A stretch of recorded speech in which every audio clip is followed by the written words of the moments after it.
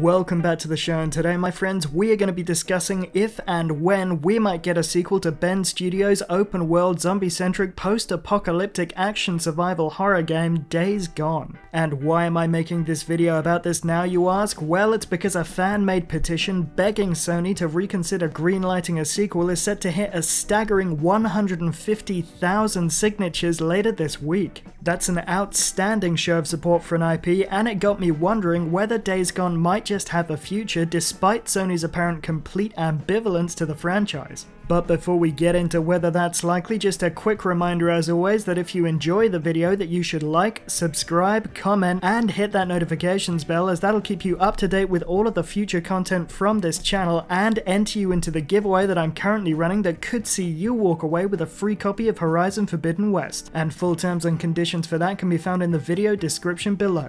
But getting back to it, following the release of Days Gone, developer Bend Studio was keen to begin work on a sequel, and even got so far as to pitch it to Sony. However, PlayStation turned it down and instead set Bend to work on a brand new IP. The fact that it got rejected doesn't necessarily mean that we won't see a Days Gone 2, but before we discuss whether a revival of the series is likely, we first need to understand why Sony may have turned down the sequel in the first place.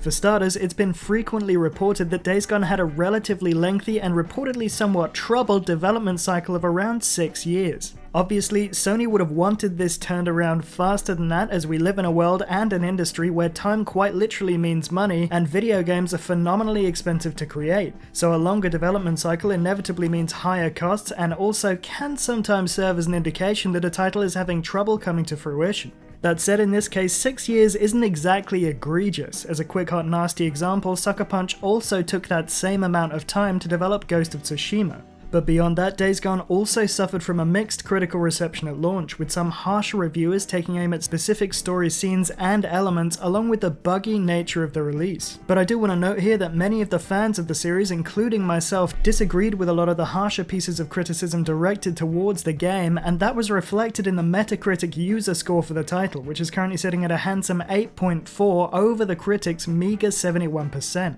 Regardless, I can say from personal experience that the harsh critical reception of the game significantly affected its early sales. Days Gone was, after all, a new franchise, and gamers had little idea of what to expect of it in terms of quality. The less than glowing universal reception caused a lot of gamers, including myself, to sleep on it for months or in some cases even years. As to its commercial performance, well, we don't really have any official sales numbers for the game. However, it's clear from recent interviews and the simple fact that PlayStation didn't immediately greenlight a sequel that Sony considered the title to have underperformed relative to its internal expectations. And that's despite the fact that, according to Days Gone director Jeff Ross, who is no longer at Bend or PlayStation, Days Gone had managed to shift an impressive 8 million copies within a year and a half of launch, which would put it on a comparable footing in terms of units sold with Sucker Punch's Ghost of Tsushima, which has been greenlight for both a sequel and a movie adaptation. But of course, it is also worth noting that the accuracy of Ross's figures have been called into question, though he continues to stand by them. But regardless, he went on to say that local management of PlayStation always made the studio feel like Days Gone was a big disappointment.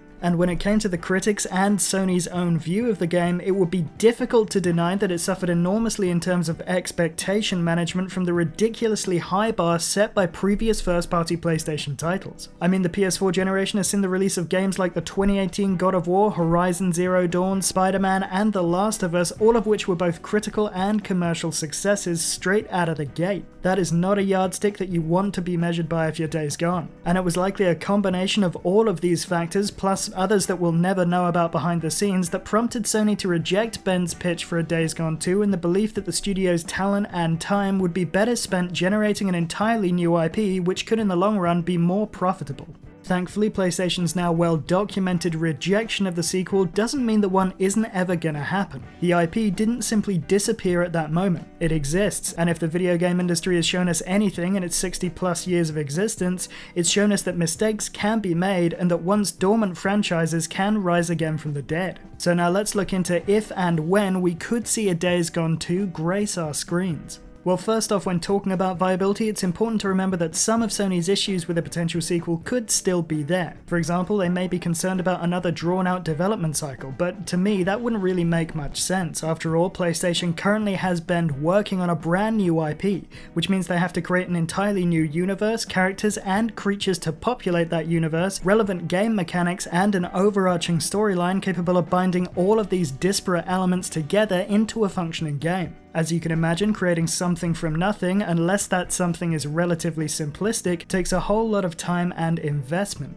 On the flip side, when it comes to a potential Days Gone sequel, we need to note that it's already an established franchise. It's already had these teething pains, the world exists, the characters exist, the key gameplay mechanics exist already to be built on. Beyond that, if you've finished the game and you've seen the so-called secret ending, you'll also know that key elements surrounding a potential story for the sequel are already in place. In other words, a huge amount of work, and therefore development time, and then money, has already been undertaken with a potential Days Gone 2 in comparison to the creation of a new IP that you'd have to create from scratch. Now let's talk briefly about sales potential for a sequel. As we discussed earlier, one of the factors that inevitably hamstrung Days Gone out of the gate was the fact that it was the first game in an entirely new IP.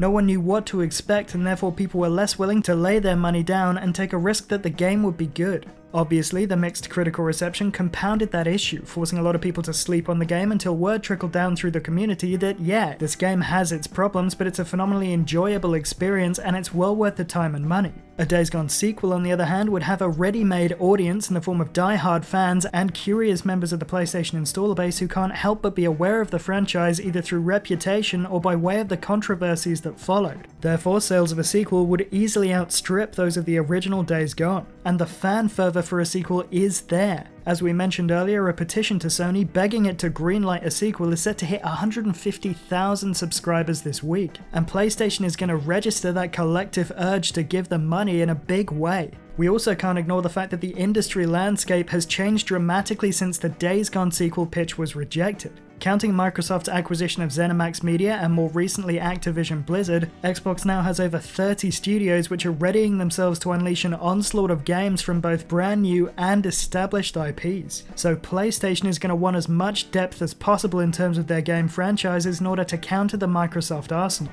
And that could well involve revisiting and creating new games for currently dormant IPs. In other words, I think there's a better chance of Days Gone 2 being made today than there would have been back when Bend initially pitched the sequel.